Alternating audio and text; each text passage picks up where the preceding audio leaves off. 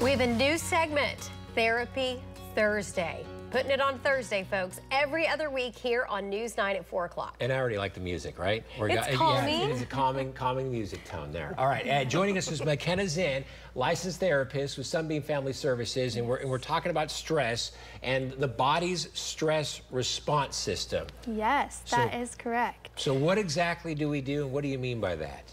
So when I talk about stress, I think most people hear the word stress and they automatically think it's something bad. Like, oh my gosh, we don't want stress, we need to be scared of it. Yeah. But in reality, there's actually two different types of stress. So the first one that I want to talk about is positive stress. And you may think, how can stress be positive? How can it be good? But positive stress is whenever it's short term, it's very predictable, it's manageable, and it's controllable. So an example of that would be like, let's say you're a kid in school or even in college and you have a test coming up.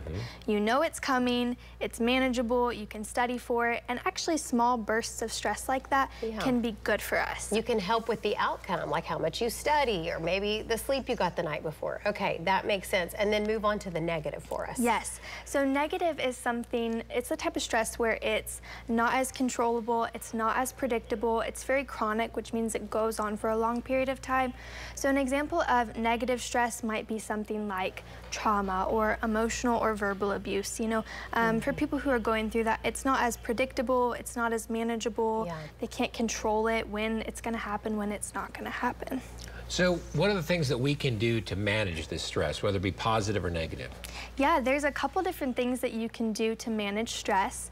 I mean, one would be just coping skills in general, you know, and that would be for a different time, different place. But for people who feel like they're experiencing that negative stress that's really chronic and they're having a hard time managing it, you know, something that they might need to look into is therapy.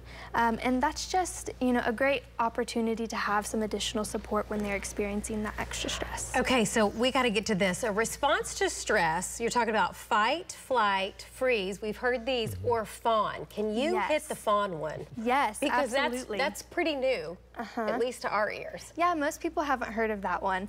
So, you know, I think of, let's say you're in the woods. You come across a bear. I'm going to use this example to help explain it. I know it's a little strange.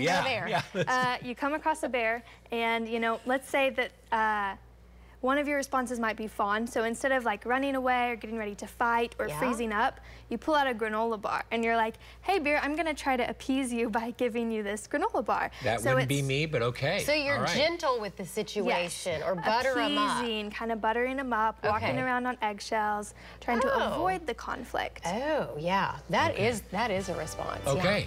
That music means we're done. We ran out of time. You were wonderful, McKenna. Really great information. Good to see you today. If you want to learn more about Sunbeam Family Services, visit their website. We have all that information there for you on the screen.